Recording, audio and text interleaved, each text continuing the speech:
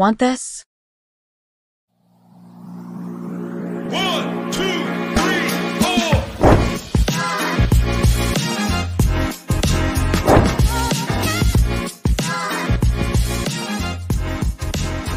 First, find the part where you want the freeze to happen.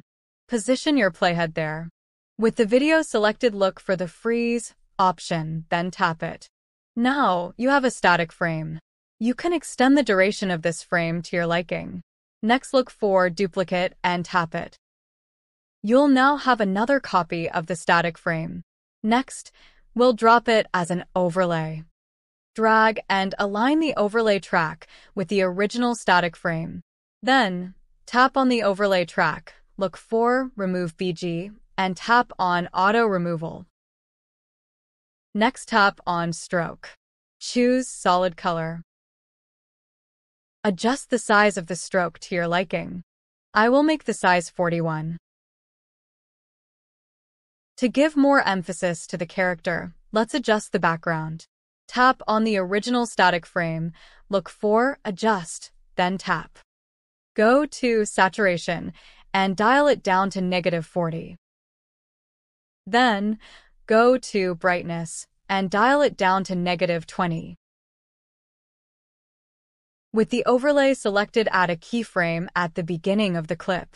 Then, go to the end of the clip and pinch out to zoom in slightly. This will add a keyframe automatically. This next step is optional, but if you want to add more spice to the background, go back to your timeline, make sure nothing is selected, then tap on Effects. Video Effects. Go to Texture.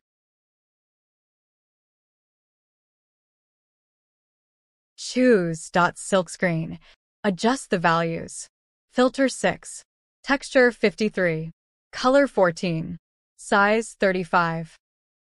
Make sure the effects track is aligned with the static frames. Lastly, add the name of your character by manually adding text. Stylize it, animate it, and then export. I will add in animation, slide right, and out animation, slide right. Make sure the text is aligned with the static frames.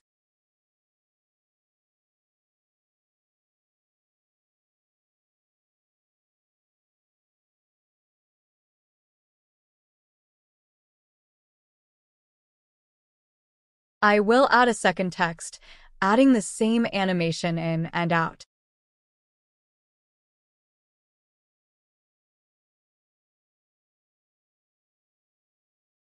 Your feedback is incredibly valuable to me, and I want to make sure I'm providing content that you find helpful and engaging.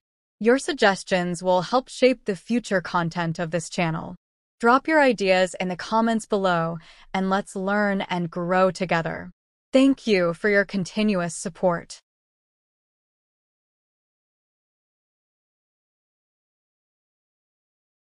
And there you have it, a cool freeze frame character intro.